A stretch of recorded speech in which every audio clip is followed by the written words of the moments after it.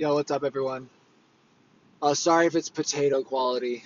Um, I'm in the car, and I don't often do videos on Bluetooth, so hopefully it registers and there's not too much outside noise. I am stuck in the absolute worst traffic. I've been on the on-ramp to get on the freeway for like 15 or 20 minutes, and I'm just getting to the end of the on-ramp. it's, it's not great.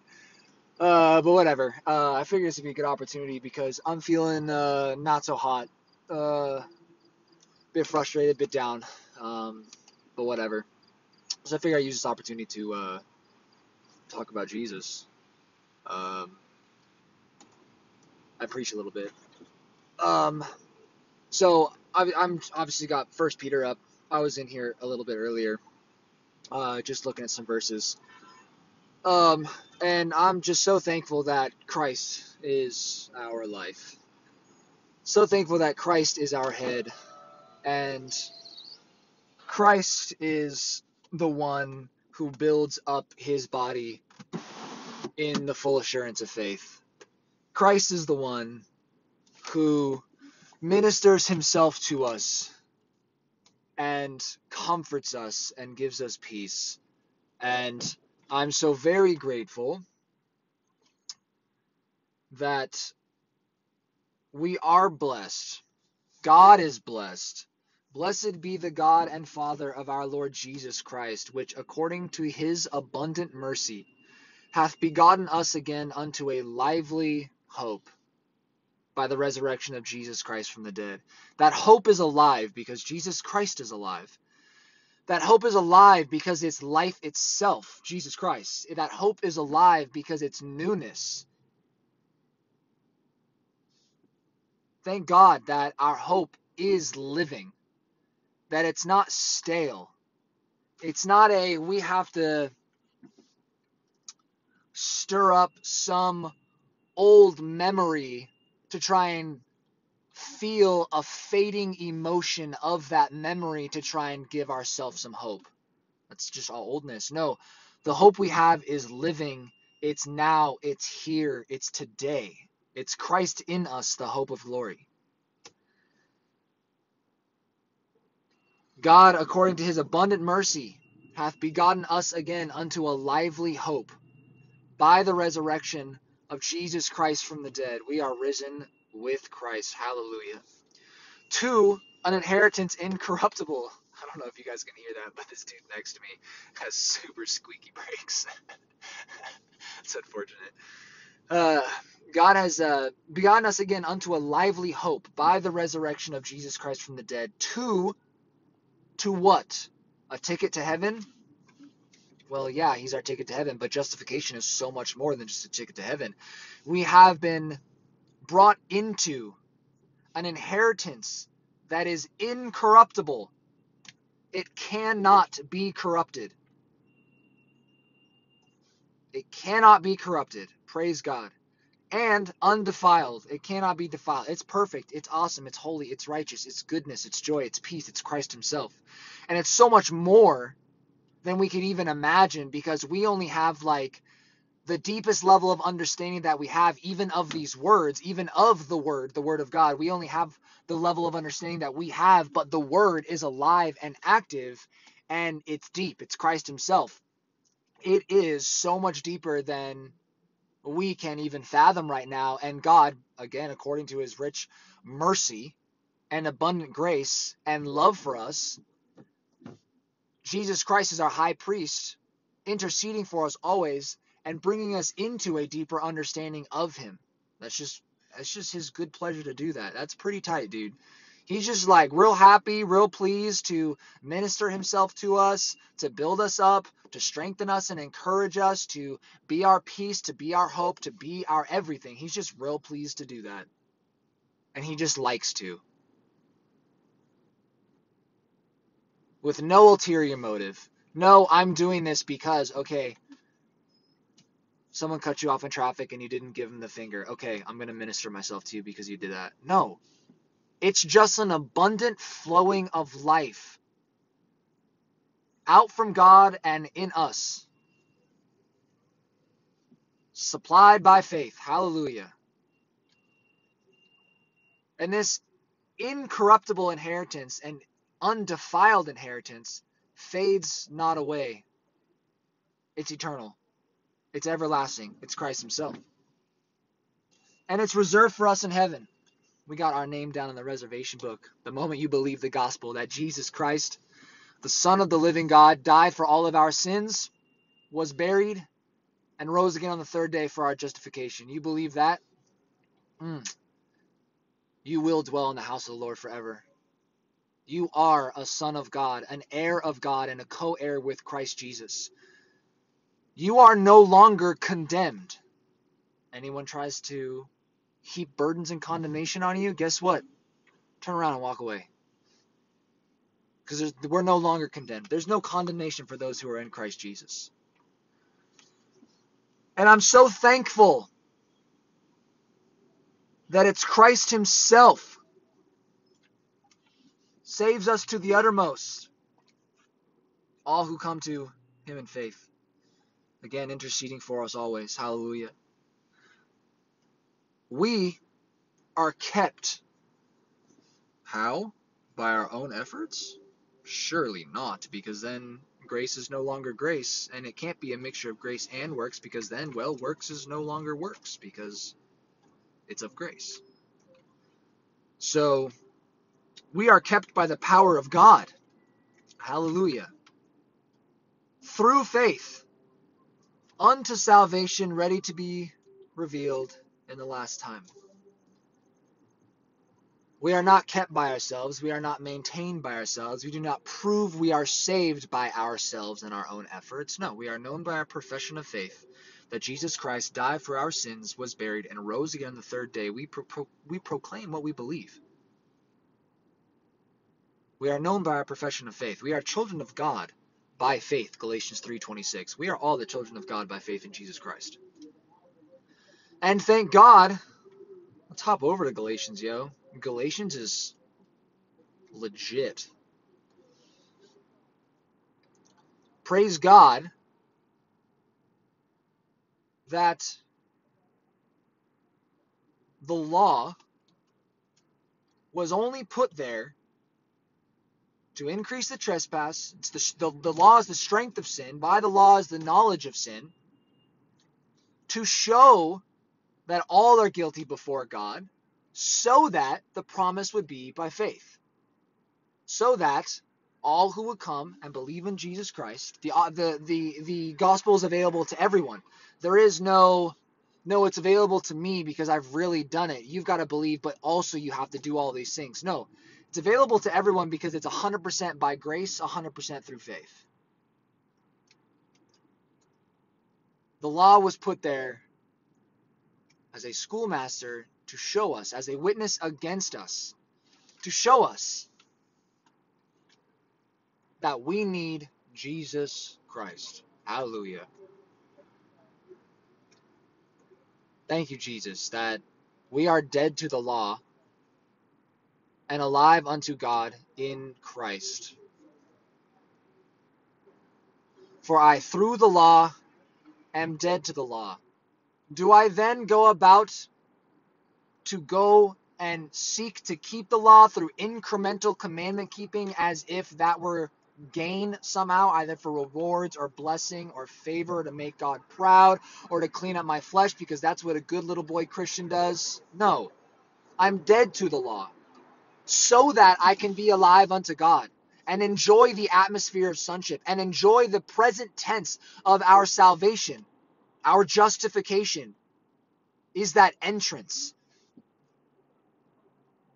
Grasping Christ, laying hold of him, laying hold of the knowledge of Christ, our justification, which is by faith. At least that's part of it. It's such a big way to enjoy the present tense of our salvation. Because if I know I'm justified by faith, I know it's all what Jesus Christ did, and I'm fully assured that Jesus Christ paid it all, and I can rest in his finished work. Well, anytime the devil tries to come and attack me, anytime condemnation or fiery darts try to come over and say, oh, blah, blah, blah, this, that, or you made a mistake, you're real far away, God's mad at you. No. God doesn't deal with us according to our sins. And the enemy's a liar. He comes to kill, steal, and destroy. He's a little kid throwing temper tantrums because he lost already. Praise God for that. Praise God for the victory in Jesus Christ. So I don't go about, after I've believed and get my quote-unquote ticket to heaven, I don't go about to set forth to incrementally law keep as if that, like, God's grading on a curve to be pleased with me. No, it's ridiculous. It's pass fail. You break it in one point, you broke it on all. You take it up in one point, you take up the whole thing. And a lot of these people that are like, oh, you're using the gospel as a license to sin. You literally just want a license to covet, as if you think that's your cloak for your sin. But Christ came to tear that away so that people don't have a cloak for their sin, because we have the truth. We have the revelation, the mystery of Christ in us, the hope of glory. We have the gospel. We have the power of God unto salvation. We have the word that constantly tells us that it's by faith that God is true and every man is a liar, and that no flesh shall be justified before God. That's not just for justification in terms of like when some people say like, oh, that's just your ticket to heaven. No, that's no flesh is justified. You're not going to gain rewards because you're not going to gain rewards because you went out to put God in your debt by saying, oh no, but look, I went to go do these things so that I could get rewards. No, man. That's not how it works. We rest in the finished work of Jesus Christ. We eat and drink of Christ. His life flows. He brings forth the fruit. We are the branch. He is the vine. He does his thing. We don't grab the truth and say, this is what I'm going to do with you. No. We abide in the truth. We rest in the truth. And the truth abides in us. The truth is alive in us. So, I'm so thankful that we are dead to the law. And we are alive unto God. How? In Christ. Hallelujah. I am crucified with Christ. Nevertheless, I live. Yet not I, but Christ lives in me. And the life that I now live in the flesh, I live by the faith of the Son of God who loved me and gave himself for me. I do not frustrate the grace of God, for if righteousness come by the law, then Christ is dead in vain. Again, so many people that want to re-erect the old and say it's so perfect and awesome and glorious. Not saying this. People who do that to try and beat the sheep, to try to condemn people, to try to get people to be fearful as if they're not doing enough. All of this stuff that's just to stumble believers and beat them and abuse them and manipulate them, because that person that's doing that is either evil and doing that on purpose, or is very deceived and has no idea what the flesh is capable of, and maybe just hasn't seen it for themselves, or they're blind if they think that their covetousness is somehow rewarded. I hope you get what I'm saying. I'm sure you do. I'm tired and this traffic is frustrating. I'm just talking because I needed to preach a little bit. Maybe I'll share this, maybe I won't. Maybe this is just for me, who knows.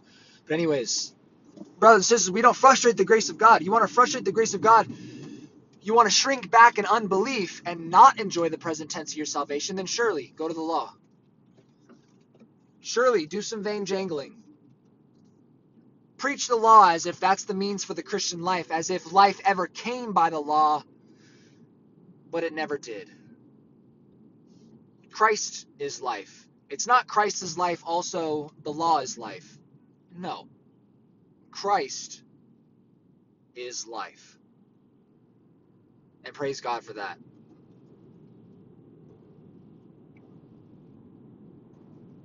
When people try to come at you, brothers and sisters, again, like I've been saying in my last couple of videos, just because this is what I just have felt to talk about. And again, I'm sort of repeating a lot of the same things, but I don't care. I'm just talking. It's good to repeat the same things. When people try to come at you, when the enemy tries to come at you, hold fast to your crown, who is Jesus Christ. Hold fast to him. Have boldness in him. People are gonna yell and whine and complain and call us lazy and call us having a license to sin. and all this stuff, that's just a veiled response. They don't know what the gospel really is then. I'm not saying they're saved or unsaved, but what I'm saying is if they are saved, they don't know the meat of the word. They don't know the riches of the depths of the gospel if they're still vain jangling. And if they only preach works, then you gotta, go off what they proclaim. So that's that. Let the Lord handle it. Again, I'm not we are known by a profession of faith, right? That's what I gotta say about that. If you try to give me a different gospel, that's what I'm gonna go off of. And either way, if you are saved, cool. But I'm gonna mark and avoid you. Like if you believe the gospel at one point, but you're just vain jangling and you're bringing a bunch of mixture, okay, well I'm gonna mark and avoid you either way because that's what I'm told to do. And it's not a commandment as if, oh, you better do that or you're gonna have a bad time. You're gonna get beat if you don't do that. No, it's for my own good. It's for the health of my life in Christ. Um it's for my eye to be single on Christ because I don't want to muddy it with mixture. I want to stay focused on Christ. I don't want my conscience to be bound up by religious dead works, by people vain jangling and heaping on burdens and condemnation. No. So I'm going to mark and avoid anyone that brings mixture. I don't care if they are a seemingly nice person who is well behaved on the outside. If you bring me mixture, you are gone. Period. And it's very serious, and people should take it very serious. It can do a lot of damage. It can a little leaven leavens the whole lump. It can seep in and really cause you to get angry with God, thinking He's the hard taskmaster because you're not aware of the picture that is being painted when people come and bring a works-based, accursed, or false gospel. If it's coming saved by grace, but then it's works for the rest of the Christian life, no, mark and avoid, because it's going to make you feel like God is a hard taskmaster, and you're not going to be able to enjoy your salvation and eat and drink of Christ freely out of an enjoyment. Because you're constantly going to feel like you're in debt, or God's angry with you, or God's not proud of you, or you're not doing enough, or this and that. And it's always going to be me, self-focused, law, condemnation, and death. And there's going to be no satisfying meal for you to sit down and eat because all you're eating is garbage. A lot of hot garbage. If it's law and leaven and mixture and false gospels, cursed gospels, all that up, or all that other stuff, or bring the kingdom here now, get out and declare and decree and all this stuff. Just like, dude, shut up. Sorry if that's harsh, but I'm just like, oh my gosh, dude. But that's why I said it's a very serious topic, and we need, brothers and sisters, if you're out there and you're listening to this video and you are still listening to channels that are all about sensationalism and the roller coaster of dopamine hits and news this and news that. Sure, you can look at some of like news stuff, but the sensationalism is absolute junk food. It's not Christ. It is a playing on the flesh, and again, the dopamine hits, and people are high because they think it's happened, and then down because, oh, it didn't come, and high because they think something's pointing to it, and down because it's not doing anything, blah, blah. Because you're looking for something that has no signs through earthly signs. We know the season we're in, brothers and sisters. We know the season. Our focus should be Christ and getting to know Him and enjoying Him. And there's no demand on that. Because I say that from a place of like, because right now this doesn't feel like a demand. I'm just down, so I just wanted to hang out with Jesus and talk, Because when there does feel like there's a demand, like, oh, you should be enjoying Christ, you shouldn't be irritated. Well, then it's gonna make me more irritated because I'm turning enjoying Christ into a law. I'm turning it into a burden. No, just chill, give it some time. Lord's praying for us. Lord's interceding for us. He's got it all under control. He brings us into refreshing. He brings Himself as meat and drink to us, opens our mouths, pours it back, chews it for us, because we are very, very weak. And He is very, very good and faithful and loving and kind. He is the bee's knees. He's the best, yo. um,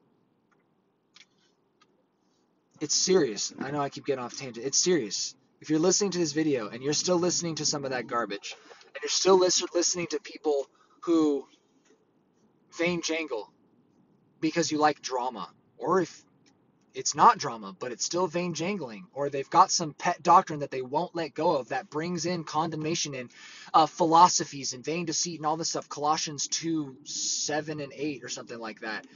If it's any of that stuff, genealogies, all these things, all these fables and blah, blah, blah, nonstop. If it's something other than Christ right now, you need to be very careful about what you are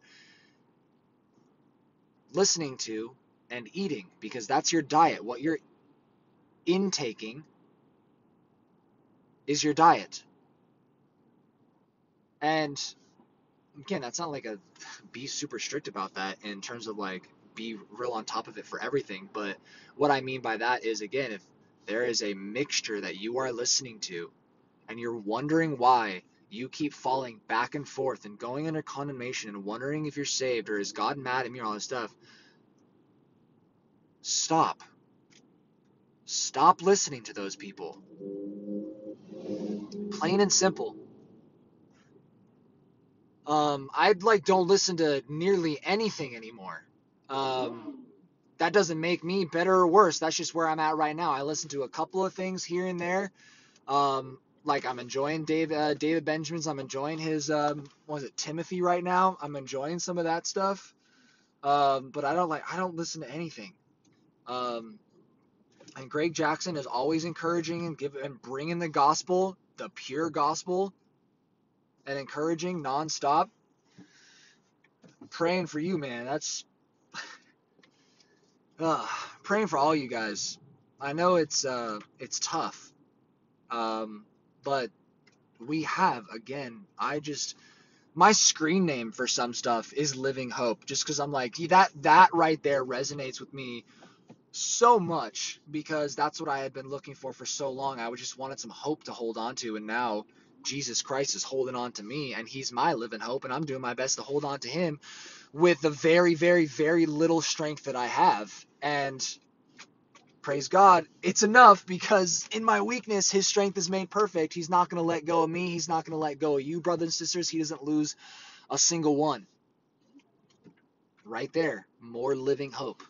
It is a perfect positive feedback loop of one point of the word of scripture of Christ himself leads to another awesome, perfect little tidbit of truth of Christ himself, of life, and it just leads to another and another and another. It's awesome. He's perfect, and he loves us. He's perfect, and he's not ashamed to call us brethren. He gave up his life. He shed his own blood for us on the cross so that we could be brought home. He shed his blood. He was buried. And thank you, Lord, he was risen again. And he gives eternal life to all who come to him in faith. And again, brothers and sisters, listen, man, you are no longer condemned. I think that's John 5:24. You are no longer condemned. And what is it? Wrote in Romans 8:1. There is now for no condemnation for those who are in Christ Jesus. There's no condemnation for us. You make a mistake, come to Jesus. Accept that you have presently the grace of God always on your side. Always. You always have the grace of God. It was poured out infinitely on that cross. Praise the Lord. Anytime anything happens, you make a mistake, something goes wrong, something goes south, whatever. You do something dumb, like me, I do dumb stuff all the time. I'm making mistakes left and right. I'm trying really hard not to get mad at myself, because I didn't really grow up in an environment where I could make mistakes and it was okay. Either in academics, or if it was sports or in relationships, you make a mistake, it's like the world is crashing down. But the Lord has helped me through that.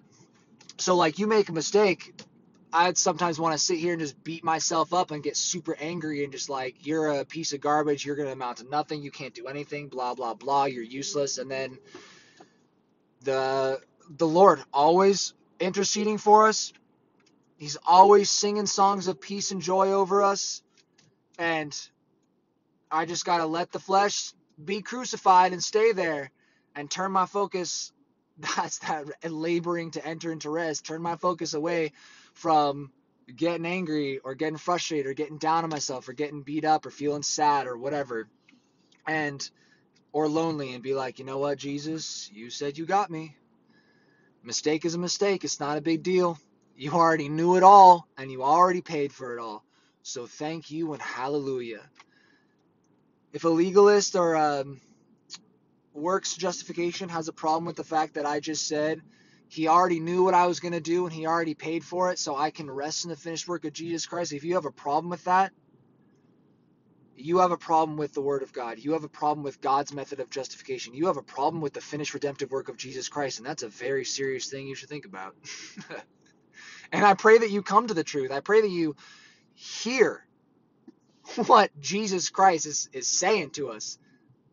The gospel, words of peace, words of life. He died for all of our sins, past, present, and future. He was buried and he rose again on the third day for our justification. We believe. We have life. We have hope. We have joy. We have peace. We have grace. We have Christ himself. We are the children of God by faith. So thank God, brothers and sisters, for the growing up in the full assurance of faith. Praise God that there is great reward in our confidence. And to me, I just take that great reward is the present tense enjoyment of my salvation right now. There's great reward in our confidence. And it's the fact that when condemnation tries to come, the truth is louder. The truth of God's grace, the truth of God's love, the truth of Jesus Christ and his finished redemptive work, it's louder than the condemnation. And we can take God at his word. I challenge you to take God at his word. Take God at his word. He is faithful. He is awesome. And he loves us. And again, he's not ashamed to call us brethren. Man, we have an inheritance. Incorruptible, undefiled, reserved for, fadeth not away, reserved for us in heaven. It's coming soon. To a theater near you. Yeah, we know the season we're in. And I want Christ. I know you want Christ, brothers and sisters. We all want Christ. And we going to see him face to face. We going to be made like him. It's going to be legit. It's going to be the best. And we're going to be singing and dancing for eternity. It's going to be awesome. Just full of joy. Just imagine. Just completely and utterly satisfied and at peace. Ah, thank you, Lord. All right, brothers and sisters. I hope you enjoyed this. Just a random little talk. God bless. Pray you're all doing well. Hang in there. I know we have little strength, but God is faithful. Christ is faithful. He's interceding for us. He's got you 100%. Without a doubt. He's got it. All day, every day. Jesus, Jesus, Jesus. We have the victory in Christ. All right. See ya.